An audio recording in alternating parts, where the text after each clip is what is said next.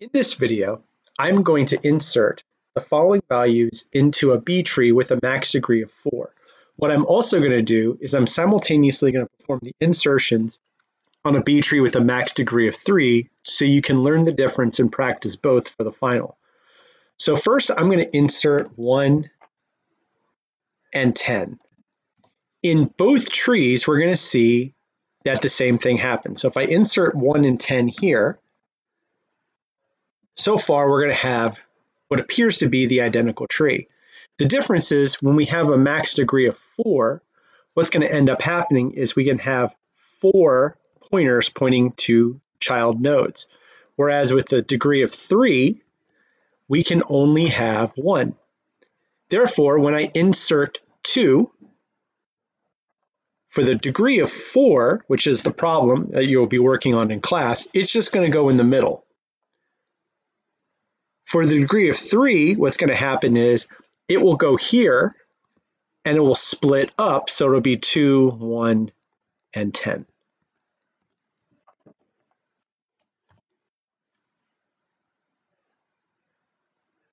So now let's insert the next number, which is 9. In the degree of 4 case, what's going to happen is 9 is going to end up here. It'll take 2 up and split, so it's going to say 2, 1, and then in the cell down here, it'll be 9 and 10.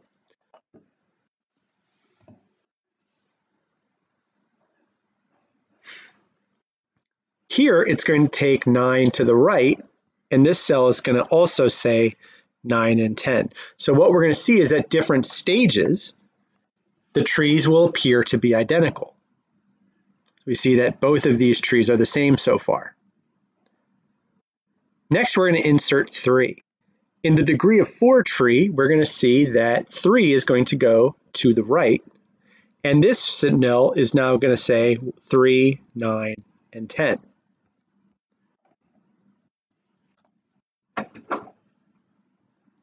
In the degree of 3, what's going to happen is that it's going to come down, but it's going to split.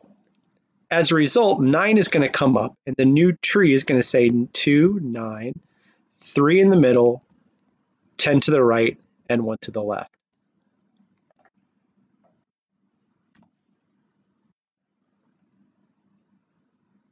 And that's exactly what we predicted.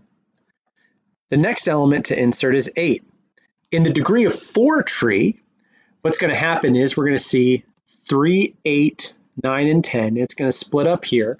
So we're going to have 2, 8, 3, 9, 10, and 1 over here.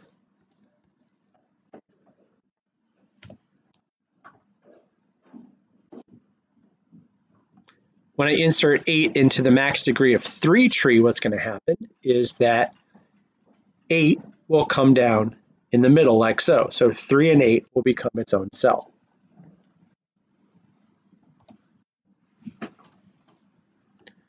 And we see that this movement has created a slight difference in what the trees are supposed to be.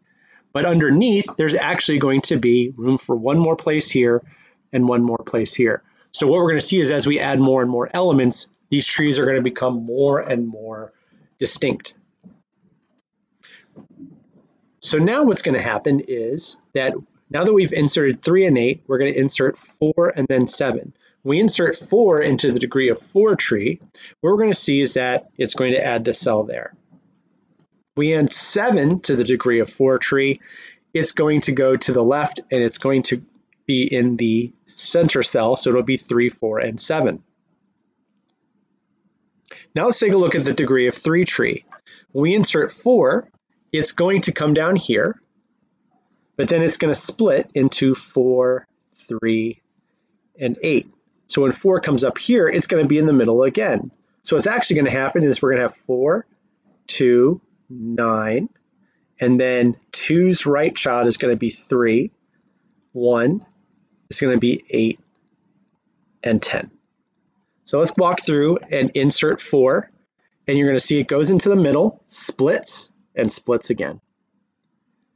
Now when we insert 7, it's going to come down just like a normal tree, 7, 8.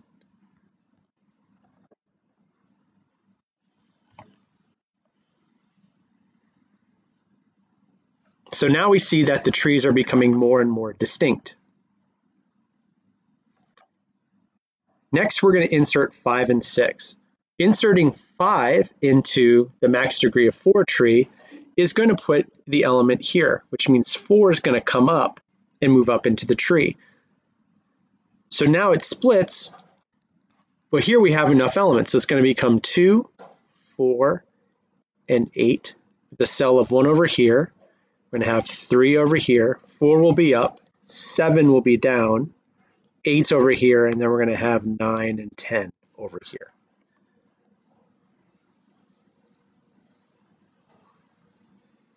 So this would be 5 and 7, my apologies.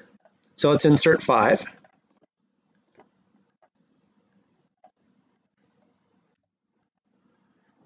We see the split, and now as we predicted, there's the final tree. And now I want to insert 6 into this tree, and now what's going to happen is 5, 6, and 7 will be in this particular cell.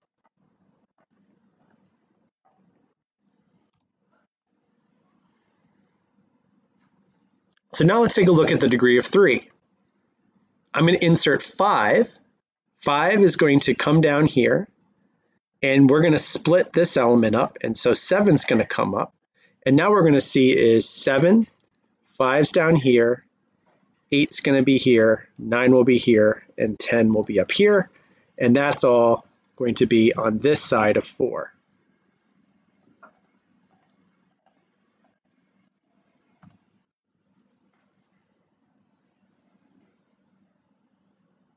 The last element we're going to insert is 6. That cell will end up in here with 5.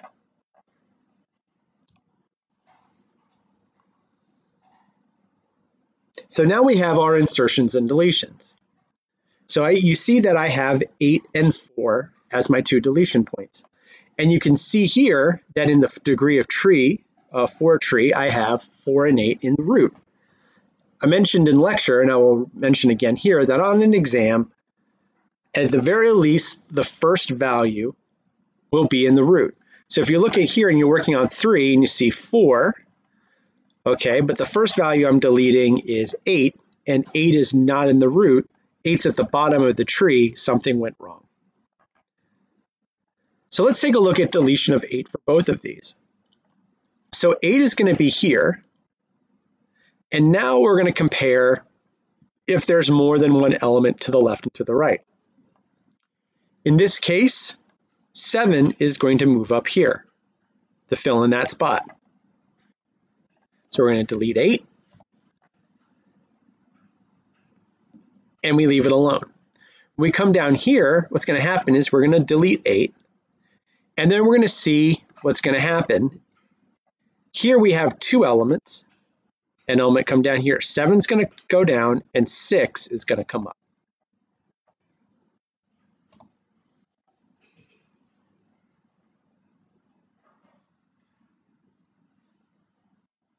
So now we have one last element to delete, and that's the value 4.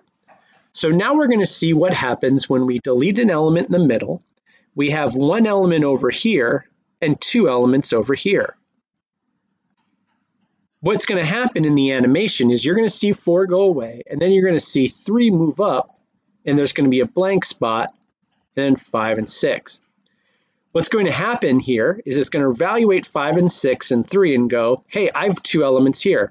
I'm going to move 5 up there, and I'm going to move 3 back down. So the final B tree in this case is going to be 1, 2, 3, 5, 6, 7, 9, and 10.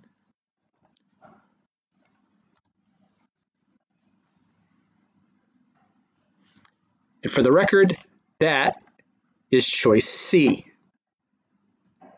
So now let's take a look and see what will happen when I delete 4 from the degree of 3 tree. We see here that 4 is the root. And what you're going to see in the animation is this is going to go away and 2 is going to come up. So now it will be 2 blank 6 comma 9. So let's step through and see what's going to happen, because we have a lot of pointers that we need to bear in mind here. So if I delete 4, we see that 3 is going to come up from the top of the root. So now what's going to happen is we're going to check over here on the left. We're going to see that we have one element on the left and nothing on the right. So it's going to try to combine 1 and 2, like so. And you're going to see an empty cell here. And now it's going to go, well, wait a minute, I have 1 here, 2 here. How can I make this work better? So now it's going to try to rotate these around. So let's see what happens next. Now it's rotated. And now we have another issue. 1 and 2 are going to be to the left. We have a pointer here at 5 and nothing here at 6. So that borrow method I was showing you is going to come over here. So what you're going to see is 6 is going to be the root, 3 is going to be one of the children, 9 is going to be over here. The left child is going to be 1, 2. The second child is going to be 5. 9's first child is going to be pointing to 7, and 9's final child is going to be pointing to 10. And that's exactly what happens. So there is that ordering for both a degree of 3 and a degree of 4 tree.